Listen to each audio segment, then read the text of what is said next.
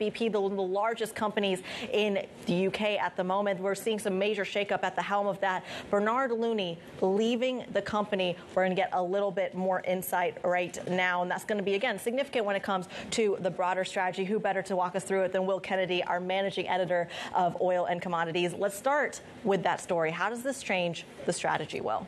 Well, we don't know yet. This resignation was a surprise, and it didn't reflect at the moment any unhappiness with Bernard's business performance, but clearly he has run foul of some relationships he had with colleagues.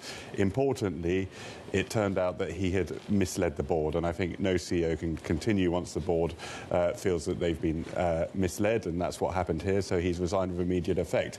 It is a bit of a shock. The CFO, Murray Auchincloss, will take over in the interim, but we don't know who's going to take over in the long term, and until we do, we don't know whether this means a change of strategy. Does that actually have a reflection on how well BP has perhaps competed with some of its oil major partners in the U.S. as well? I mean, talk to us a little bit about Bernard Looney's tenure here. Yes, I mean, it has been it's been an interesting one.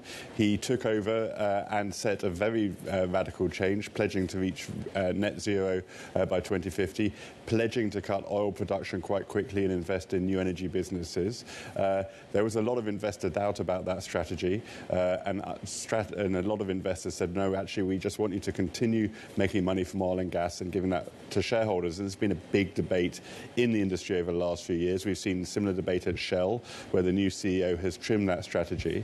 But in more recently, I think people have been quite supportive of Looney's performance. He did row back some of those more aggressive targets a little bit. Clearly, the company made an awful lot of money after oil and gas prices spiked following the invasion of Ukraine.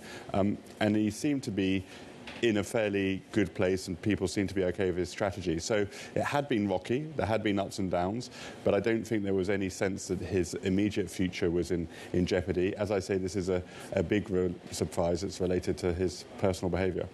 Talk to us about who takes over in the interim. While we figure all of this out, what do we know about the interim CEO? Well, BP tends to appoint its CEOs internally, and its interim CEO is a company man, the current CFO, obviously the most senior executive after Looney in the company. We don't know if he's in prime position to take over. He's obviously will be a candidate.